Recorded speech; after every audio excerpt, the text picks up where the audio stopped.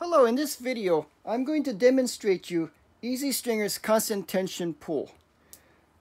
Now this is very important when stringing a racket, tennis racket, badminton racket of any type, because without constant tension pull, you will lose tension really quickly when you string and after you play with it. Examples of constant tension pull machines are pretty much all drop weight machines. Specialized spring-driven machines such as the EasyStringer pistol tension head, and perhaps and of course the Stringway MS200 or MS140 are very good examples of constant tension pull machines. Okay, now machines that are not constant tension pull are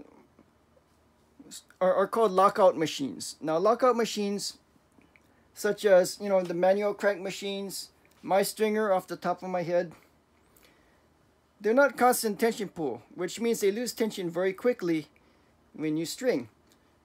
If you set the tension, say 45 pounds, you pull it to 45 pounds, the tension mechanism will lock, which means it will stop pulling. So any slack that you get when you string will not be taken up. It will just continue to slack, and that's the difference. So here I'm going to show you where does slack come from. Well, one big source of slack is, if you can see, the distance between the clamp and the frame is stringed with 100% tension loss when you string. So if you can see here, if I can show you here, see the distance between the clamp and the frame right here. So if I take the string and I string it through the next one and I pull, this is all, these few millimeters of string is 100% not tension.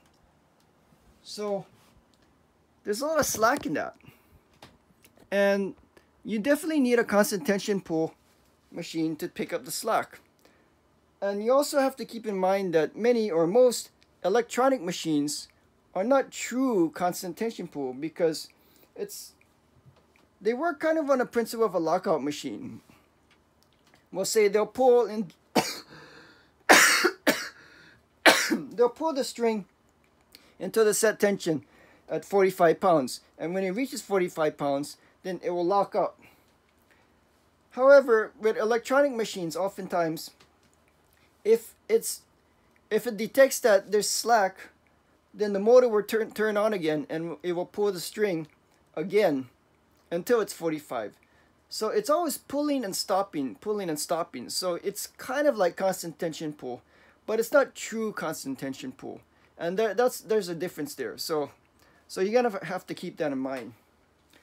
EasyStringer is true constant tension pull. It is always pulling. And I'm going to demonstrate this like this. Now, I don't recommend you string like this. I'm only doing this for pure demonstration purposes. But as you can see, none of the string is tensioned. And I'm going to thread string here. And I'm going to pull this string with EasyStringer. I'm going to pull it at 45 pounds.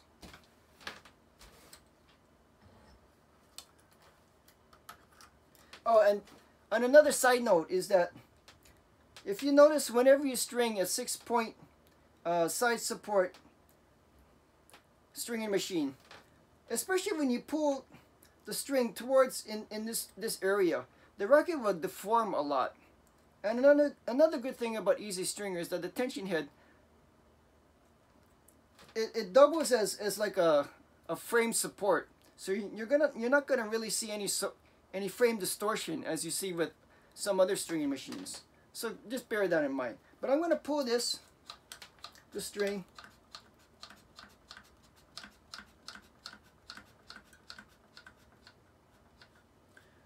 At about 45 pounds.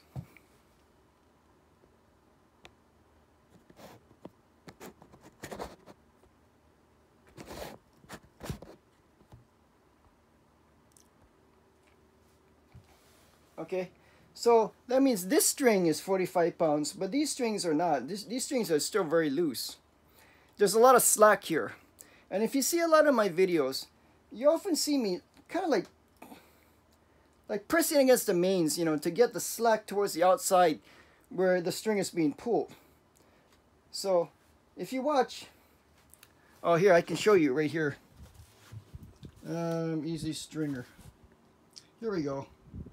As you can see, you know, it's right at 45 pounds. 45 pounds. Now,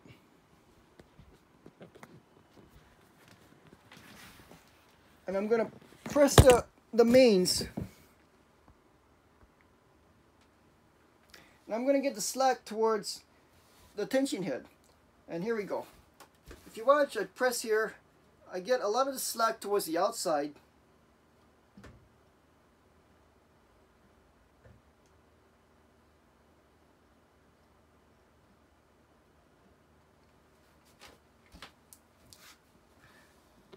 And now if you can see here, I can show you here. Now it's dropped to about 35, 36 pounds. So all of a sudden, that's about 9 pounds of slack that I just moved into the tension head. Now because this is constant tension pull, it's always pulling, but because there's slack here, you can see the tension has really decreased. So obviously, if you want to set it at 45 pounds, you want to pull it 45 pounds, you're going to have to just increase the tension again, which is really easy.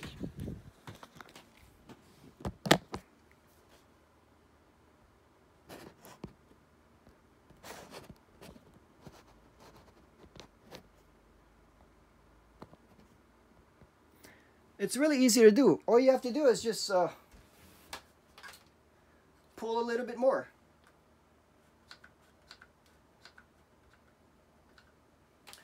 Now this is something that a lockout machine will not be able to do. It will not, if there is 9 pounds of slack, your only option is to re-pull the string again. Whereas you see here, I pumped it up, now it's at 45 again. But if you look here, again, there's still more slack. So if I kind of move the strings, get the slack out to the outside, to the tension head.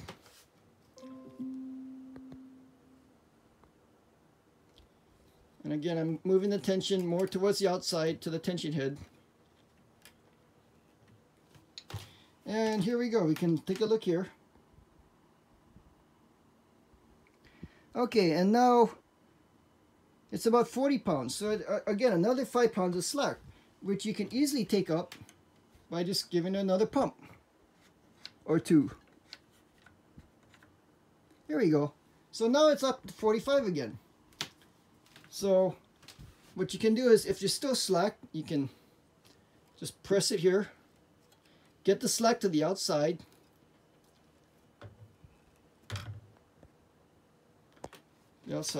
and here we go. We can see how much slack there is. Again, it's lost another pound or two. Maybe we can get a little bit more here.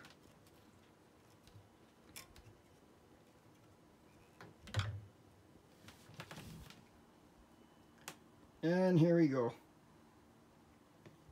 Again, it's lost a few pounds here. So you just pick it up, pump it up again, give it a few more pumps. And now it's a little bit more than 45. But that's okay. There's probably still more slack, so.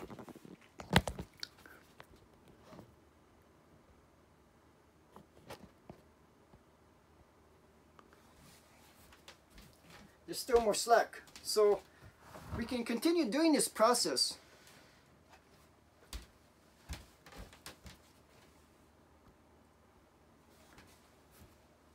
Again, we can move more.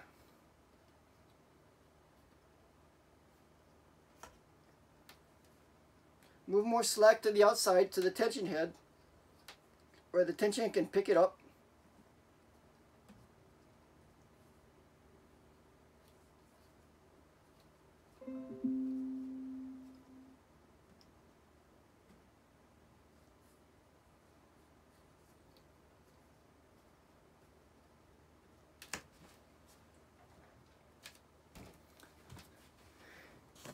And here we go. If you take a look here, see how much the tension has dropped again. Now it's down to about 37 or so, about 37. So because this is constant tension pull, you just give it a few pumps, and now you're back at 45, maybe a little bit more. So no matter how much slack you have here, because this is constant tension pull, you can just keep moving the slack to the outside, and you can get a really tight, stiff string tension bed with very little effort.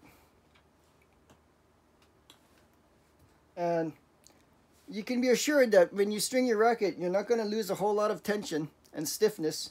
And this also translates into the lifespan of your string job, where when you play, the tension is not going to drop nearly as quickly as if it was strung with a manual crank lockout type of machine.